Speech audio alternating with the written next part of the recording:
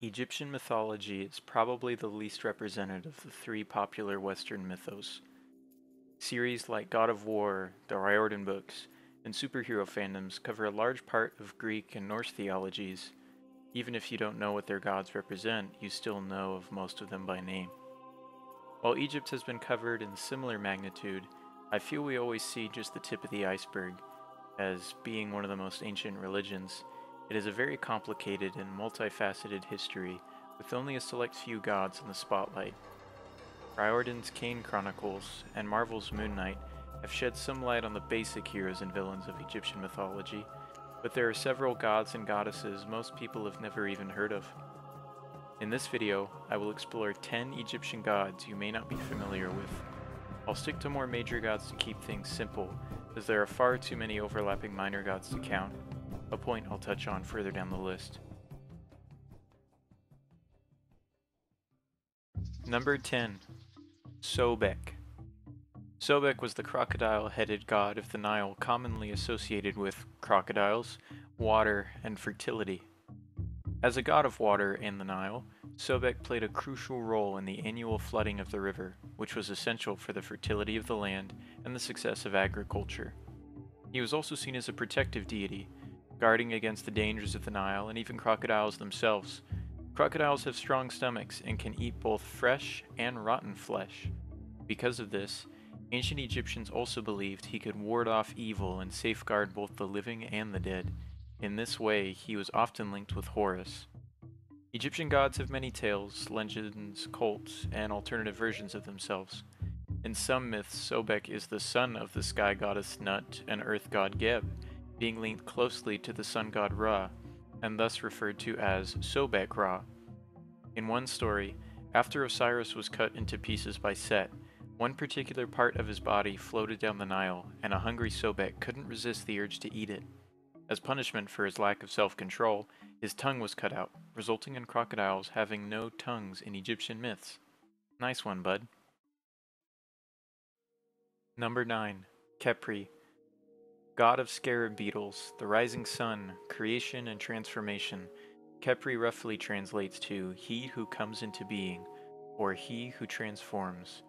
The ancient Egyptians observed the behavior of the dung beetle, a type of scarab, rolling balls of dung along the ground. They noticed that the beetle laid its eggs in these dung balls, buried them, and then emerged later, seemingly born from the dung ball. This behavior led to the association of the scarab beetle with the sun's daily renewal and resurrection. The proximity to the sun naturally links Khepri to Ra and the sun, particularly its rising in the eastern horizon. In ancient Egyptian cosmology, the sun travels through the underworld at night, a necessary process of transformation and regeneration, echoing the beetle's emergence from the dung ball. Khepri's aspect of rebirth and resurrection also linked him to funeral rites, and scarabs were commonly used as amulets and placed on the mummies of deceased individuals to provide protection and aid in their journey to the afterlife. Number 8. Khnum. Khnum was a sort of counterpart to Sobek, associated with the source and flow of the Nile, as well as with creation and fertility. His ram head was symbolic of his connection to the animal, with rams also being symbols of fertility and virility, with their curved horns representing the flow of the Nile. Khnum also played a crucial role in Egyptian creation myths. He was one of the primeval gods who molded the bodies of humans and gods on his potter's wheel using clay from the banks of the Nile. He was considered a skilled craftsman and the divine potter who shaped life. He also had a very nice beard. Number 7. Heket. Often depicted as Khnum's wife, the frog-headed Heket was the goddess of childbirth, renewal, and, you guessed it, fertility. Pregnant women invoked her for a safe and successful delivery. She was thought to be present during the birthing process, aiding women in labor and ensuring the newborn's health.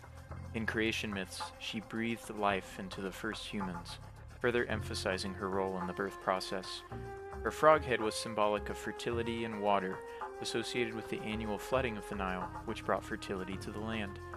The connection between Heket and the frog may also be related to the loud croaking sounds of frogs during the breeding season, reminiscent of the sounds of labor. She was also considered a protective deity for young children, and amulets and charms featuring her image were believed to provide protection for infants. Number 6. Taweret. I hope I pronounced that right. Almost a sort of precursor goddess to Hecate, Taweret was another childbirth goddess but more associated with pregnancy overall.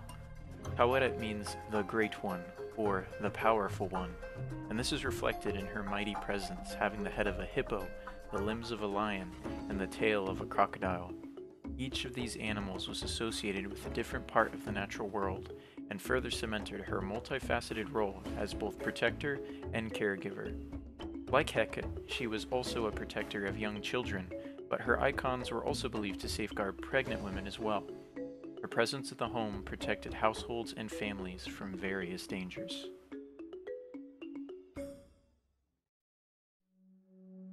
If you're noticing some overlap, you are correct. Ancient Egyptian gods were often mixed or combined with other gods from different eras and kingdoms, and as time went on, certain deities fell out of favor, while others took the spotlight in their particular domain. Hey, since you're still watching, don't forget to like the video if you're learning something, and subscribe for more content like this. Number 5. Tefnut. Goddess of moisture, rain, dew, and often associated with order and balance. Tefnut is one of the earliest deities in the Egyptian pantheon and is often mentioned in creation myths. Her lioness head represents her fierce and protective qualities and is also associated with the powerful yet unpredictable nature of the elements. In Heliopolitan creation myths, she is the offspring of the primordial gods Atum and Neith, and with her twin brother Shu, who personified air and dryness, raised the sky and traveled through the heavens, separating air from moisture. In addition to her elemental ties, Tefnut is also sometimes linked to Maat, representing cosmic order and balance. She did not have dedicated temples, but was venerated as part of the larger cosmic order in connection to other deities. Moist. Number 4. Mafdet. A goddess of justice, judgment, and protection against venomous animals, often shown with the head of a wildcat, often a cheetah. Mafdet is a protective deity and was invoked when guarding against dangerous creatures and enacting justice. The wildcat, or cheetah, symbolizes swiftness, agility, and ferocity. She is often seen with other feline deities, like the goddess Bastet, with overlapping protective qualities. Mafdet was revered for her protective quality against venomous creatures such as snakes and scorpions. Her role as a defender against these dangerous animals made her popular among those seeking protection in everyday life. Her feline form, with its swift and decisive actions, came to symbolize the swift and just dispensation of judgment. Mafdet was mainly worshipped in the pre-dynastic period, and thus her importance may have evolved throughout different periods of Egyptian history.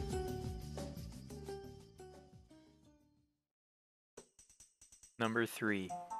Bes. Bes is known for his protective yet playful nature. He is depicted as a dwarf with a feathered headdress and is usually shown standing or dancing on his tiptoes. Bes was primarily a protector of the home, family, and sometimes childbirth, as pregnant women would place his image in birthing chambers in hope of a smooth birthing experience. His association with music and dance was believed to bring joy and laughter. Bes was also a tutelary deity of dwarves and was sometimes invoked for protection of those with dwarfism. Bes's popularity endured for centuries, and his imagery continued to be used even beyond ancient Egypt.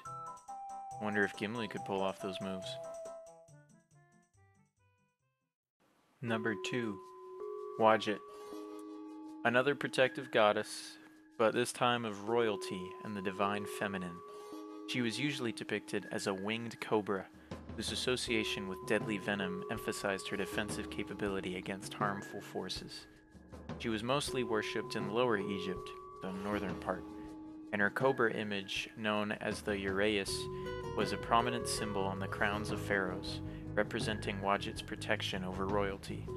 The Eye of Wadjet, also known as the Eye of Horus, was a powerful symbol of healing and royal power that was especially common in tombs of rulers to safeguard their journey in the afterlife. In some tales, it was she who planted the first papyrus in the Nile Delta and helped Isis hide and raise Horus in safety from Set. And finally, we come to number 1. Just to be clear, I didn't create this list based on who was the strangest or least known. I kind of just picked these gods in no particular order, but even I myself, as a perhaps slightly above average Egyptian mythology fan, was surprised to hear about this one, Renenutet. Took me a while to get that name down, but Renenutet was another cobra-headed goddess linked to agriculture and bountiful aspects of harvest, as well as motherhood. Her name means the snake who nourishes, and she was primarily associated with the ripening of crops, particularly grain, and her blessings were essential for any agricultural endeavor. Her cobra head was seen as both protective and destructive, representing the duality of fertility and scarcity. Renenutet is normally viewed as a motherly figure, caring for both the land and its inhabitants, and in some traditions was a direct offspring of Ra himself, Batum's wife, or even the mother of Osiris. She would often appear as a fire-breathing cobra protecting the pharaoh from his enemies. Next time your farmer relative has a successful year, tell them to thank Snake Mom. I hope you learned something new from this video, whether it was a god you truly never heard of, or one you knew of but now know something about. I'd like to cover more obscure mythologies in the future, such as Celtic or Slavic, or even Shinto deities, so leave a comment if you'd be interested. Like the video if you enjoyed it, and subscribe for more feudal facts. I'll see you all next time.